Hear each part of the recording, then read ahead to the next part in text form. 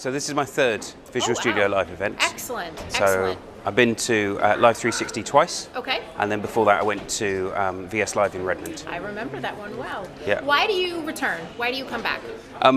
For Live 360 in particular, there are just a ton of sessions, Sure. really high quality teaching, and it's just across so many different areas Yep. that makes it really easy to rock up. You're not really sure which sessions you're going to do, but you know that there's a load of great content, Right. regardless of which sort of track you're Excellent. looking at. Yeah, so mostly for me, it's about keeping up to date with the technology, because the industry moves so quickly. Sure. Just even in 12 months, there's Yep. new stuff I need to be aware of, Yep. and I just need to make sure I know what's going on, and I can lead my team well in emerging technology areas. Sure, sure. Yeah, the best session for me was the first workshop. That was Okay. with Andrew Brust, looking at big data. Excellent. And it was a big workshop on big data, Yes. which was really good. So he covered loads of great fundamentals, and Yeah. then because it was a full day workshop, he had the time to do a deep dive Great. into 6 or 7 of the key technology areas, and that was really helpful. Sure.